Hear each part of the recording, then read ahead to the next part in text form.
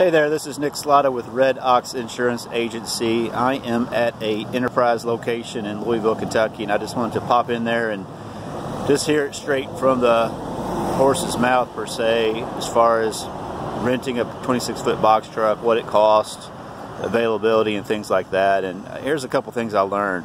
If you go to their website, you're just going to see standard rates posted, which are $190 daily, $950 per week, and 49 cents per mile. That's just standard rates, kind of generic canned rates that they put on their website. The representative here told me that they take every account on a case-by-case basis. They want you to come in, they want to learn about your business, how long you've been in business, where you're going, what you plan on doing, and then they can customize your rate specific to your needs. And you know, every trucker could possibly get different rates just depending on what they're doing. They are seeing a lot of Amazon Relay folks here. They do accept all the insurance companies.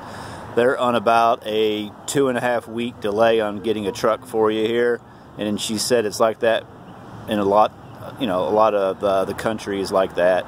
She specified a couple areas that are really backed up, and Atlanta was one of them. So listen, you know, Enterprise is an option. No cap on mileage as of right now. Accept all insurance.